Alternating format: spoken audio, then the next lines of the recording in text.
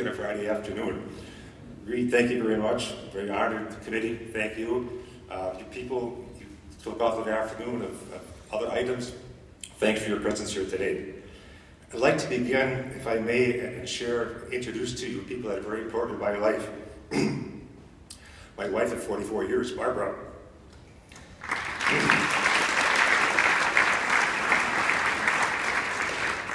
And listen, if you will, to the connection to Southern Door High School, class of 1969. My sister Maureen, class of 1968, and her husband Jeff Hahn. My brother Robert, class of 1973, his wife Susie. Daughter Jennifer, class of 1994, and her husband Ben Schill. Daughter Bridget, class of 2000, her husband Andy is traveling, could not be here today. Acknowledge our son John, who lives in Atlanta, can't be here today, class of 1995.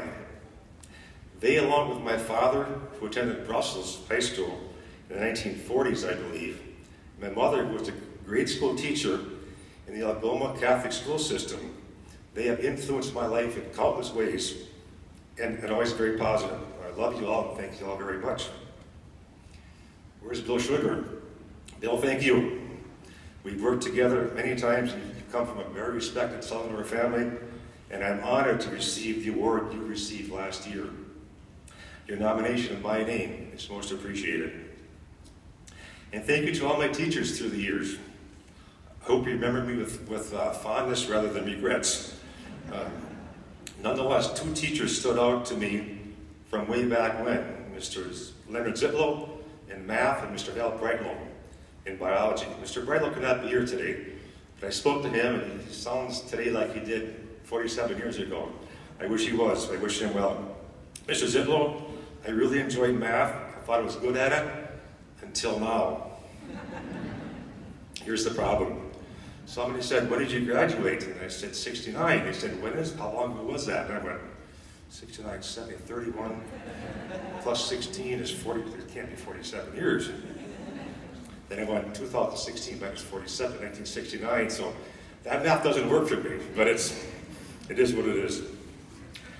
And to the statement that you are judged by the company you keep, I'm in pretty good shape this afternoon. I am honored, Jim, to share the stage with you. We watched you excel in high school, in college, professional sports, although the Bears, we understand, and business venues, but that doesn't begin to address the outstanding person you have become. And I'm sure we'll learn more about that later, but congratulations to you. Mrs. Vickman asked me to talk about my path through school. If I was running for office, I may like talking about myself, but I'm not and I don't. But we always do what our teachers and administrators say, right? Back in my day, if you didn't, you got detention. You still have that? Sometimes. I never had it. I think people in that group probably did over there. I'm not sure. But here's a quick synopsis. I went to grade school 6 miles that way. Junior high, 5 miles that way. High school right here. When our children went to school, we lived 3 miles that way and now live 6 miles over there. We didn't get too far from Southern Door. I married a girl that I knew in junior high, high school, had 3 children attended this very same school, same sports venues, some same teachers, same classrooms, and how unique and special is that? Very honored to have that luxury. What was high school like for me? If you asked that question 20 years ago, it would have been easier to answer, but 47 years ago, I'll try. For the students, let's just go back a bit, if you would. Imagine getting by without your iPhone, your iPad, your laptop computer, internet, Twitter, Facebook, Skype, instant messaging, satellite TV, credit cards, calculators, email, cars, and spring break. Welcome to 1969. But we survived. Think of the technology advances in the last 47 years. And then think about the next 47 years. You too have the potential to expand your knowledge and accomplishments in a similar degree of progress. Your potential is unlimited. You've heard that before, You will again, and you just did, because it's so true. My path in education, post-high school, I went to a vocational school in a civil technology program. The first year went well, I liked it. Decided to switch to UWGB for some college credits that I would use later on towards a 4-year degree. Got sick, left school, lost my deferment, at little Fort Lewis, Washington. Returned to vocational school, finished then what's called an associate's degree, and after a couple of very short drafting and surveying jobs, started work in my career at the shipyard in Sturgeon Bay.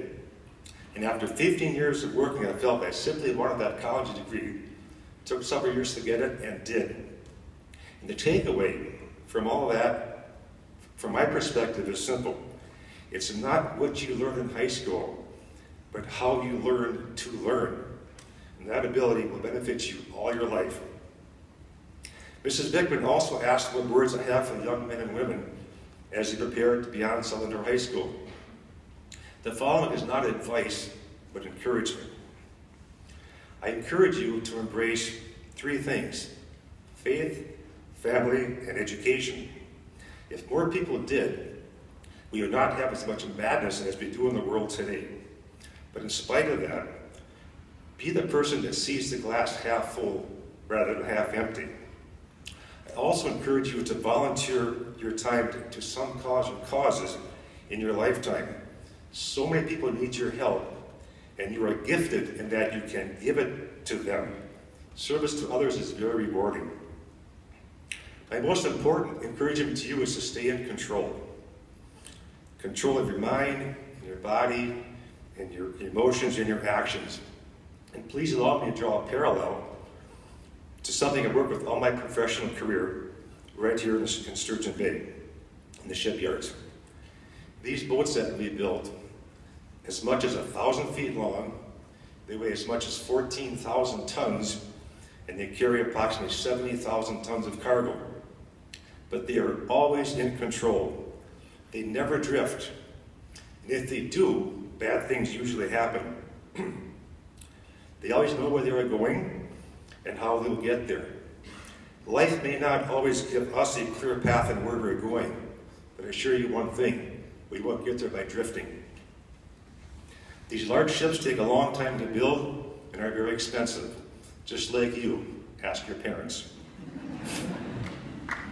These ships are inspected often as we should be. They break down and they get fixed. And the longer they wait to fix the problem, the more difficult it is and the more costly it becomes, just like us. And when the seas get too rough or danger looms, they go to anchor. Where? Some place that gives them safety and protection. We too need a place in our lives to set our anchor when life sends us storms, and it will. And where is that place?